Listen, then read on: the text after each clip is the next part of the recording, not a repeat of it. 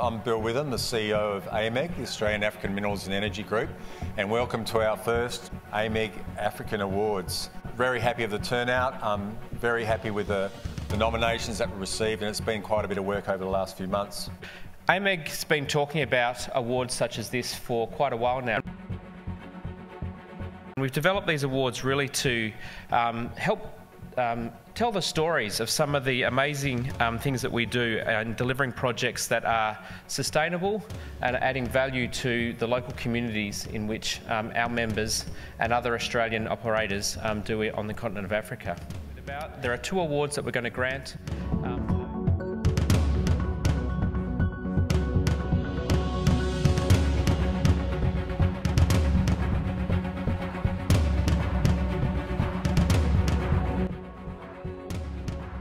What we were looking for was local content that reflected the needs and aspirations of the communities, of local government, of national government, and really aligned to that, enjoying partnerships within that, and targets that, targeted preferential treatment as well. Capability development, innovation, and supporting that knowledge transfer and information. So Austral African Survey Group was one. Base Resources, fantastic application from Base Resources and great initiatives as well. Capital Drilling, Minopex, Resolute, DRA, Globe 24/7, and the winner is Resolute.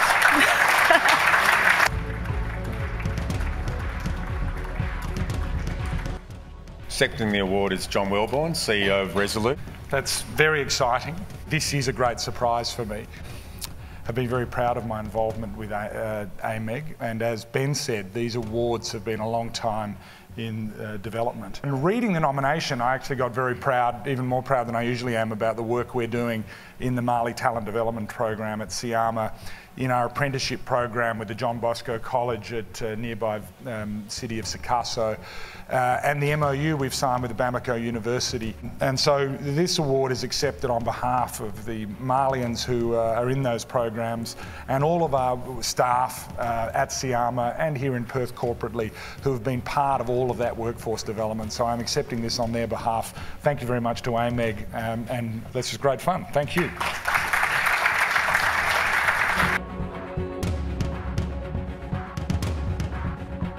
Base Resources project in Kenya, their recruitment program and the way that they employ Kenyans, and their methodology was very good. They had very good supporting evidence from videos online, etc. So, and representing Base is Mr. Tim Carstens, the CEO of Base Resources. We're enormously proud of the way we've gone about our recruitment approach in Kenya. It's worked extremely well.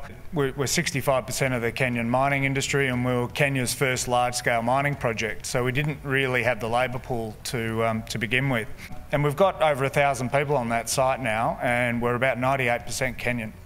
We're about 70% from the local community in a mine that's achieved incredible safety performance and incredible operational performance. So it's been a massive success for us. It's been a great model that we're now looking to roll out in Madagascar, but it's also a model that we're quite happy to share with people. Now, we regard it as a bit of base IP, but it's also part of our contribution to trying to have an impact in the countries in which we all operate. So if anyone's interested in understanding a bit more about it, feel free to make contact. So.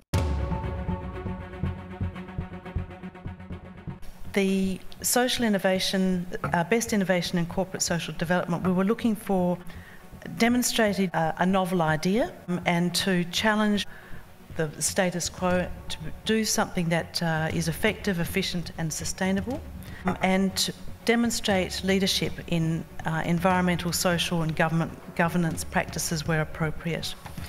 We are also looking for collaboration and engagement. Our submissions, one was from Volt, a graphite company in Tanzania, Strandline, Syrah, operating in Mozambique, also in graphite. And the winner is Syrah. We were really impressed by their exceptional dedication to upskilling members of the local community, and the commitment to retaining the workforce, which we consider to be providing long-term local economic advantage. So congratulations. So I think Jordan's here from Syrah. What a great honour. I think it's a great initiative that AAMEG have come up with. It really establishes a platform for us to launch what we do into the industry and to raise the profile of not only what we do but how we do it, which to me is incredibly important. I accept this award on behalf of the team. It's been an amazing 4.5 years, and the dedication has come from the top all the way through into the community. Really excited, and the team will be stoked. Thank you.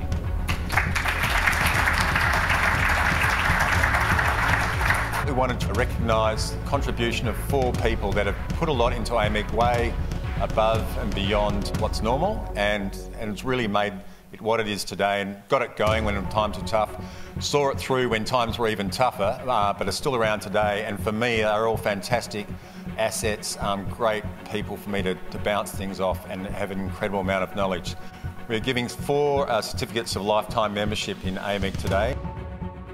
First of all will be Robin Budden. Robin is based in Albany, but is working a lot in Mali at the moment with Resolute.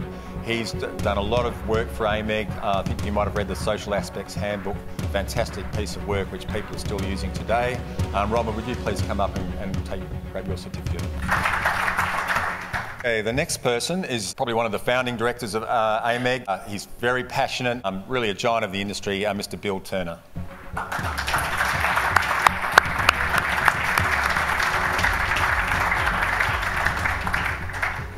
The next person, the original CEO, Trish O'Reilly.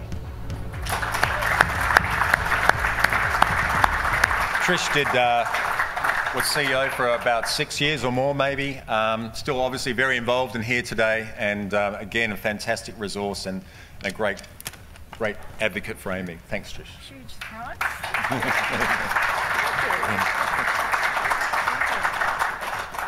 And last but not least, this person won't know either, but today, obviously we're here, Africa Down Under, a man who drives AAMEG, houses us in his office, fantastic strategy, Mr. Bill Rippard. Please come up and accept a lifetime membership.